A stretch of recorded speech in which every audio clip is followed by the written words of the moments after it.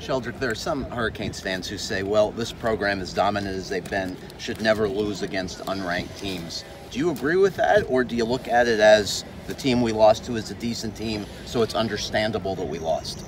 I mean, I won't say it's understandable, but, you know, they're a D1 program just how we're a D1 program. You know, they come out and practice just how we practice, you know, game any given Sunday. You know, it wasn't the way that we expected to go, but, you know, it's football, that happens sometimes. What was this bye week like for you guys to have to sit on that loss?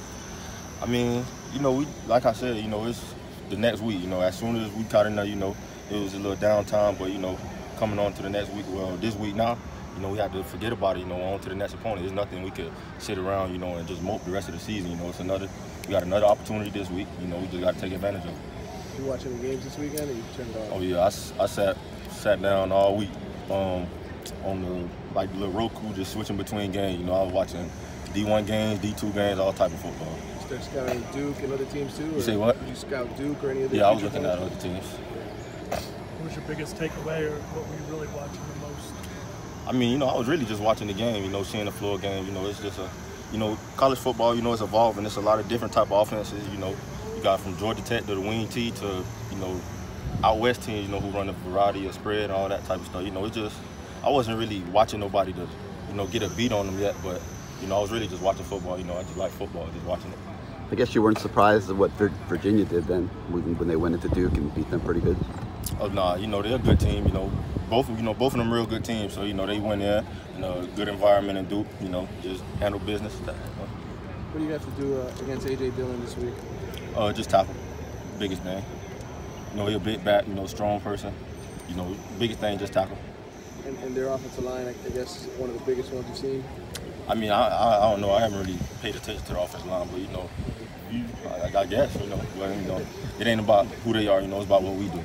Does AJ compare to anybody you faced over your career? You see kind of this team? Nah, you know, I don't really get into the, you know, the hype too much. You know, he's just another running back. You know, he's a good back. You know, I seen all the accolades and stuff he had, but, you know, it's just about tackling and getting him on the ground, and preventing big plays. I guess playing style, because he's a big back, that you don't really see speed, power, that kind of thing, is it? I mean, nah, I don't really see like faces. You know, I just play. You know, when I'm out there, it's just, you know, if it could have been Jerome Bettis, you know, Refrigerator Perry, you know, just get him on the ground. You know, we got to wrap his legs. We come out here tackle every Tuesday and Wednesday. You know, when we take the tackling out, we doing practice to the game. You know, we're gonna get him on the ground. So young, what do you know about Refrigerator Perry? Oh, you know, I know a lot. I used to watch Stump the Schwab all the time when I was young. You know, back in like 05, 04, you know, that type of stuff. I'm a football guy, you know, so I just watch a lot of, you know, know a lot of football.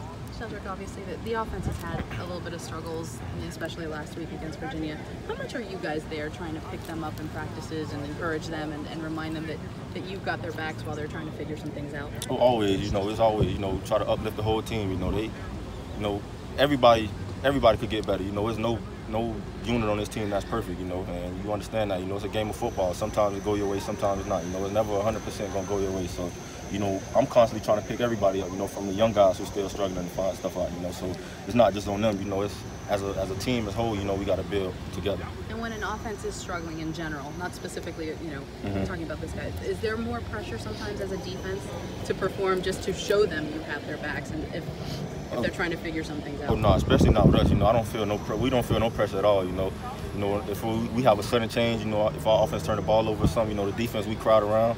You know, all I see is smiles in the huddle. You know, Coach Diaz, you know, he's clapping, he happy. You know, because it's another chance for us to go out there and prove, you know, why we the best. Even if you guys are privately frustrated by the offense not playing up to potential, does either Coach Diaz or Coach Richt ever have to say, don't say that publicly? Nah, you know, we don't have nobody on our team who gonna come out and, you know, and say something crazy during interviews. No, you know, it's nothing that. You know, we don't throw nobody under the bus, no singular person. You know, we understand we lost that game collectively, you know, as a team, and we're gonna take it as a team. Thanks, Red.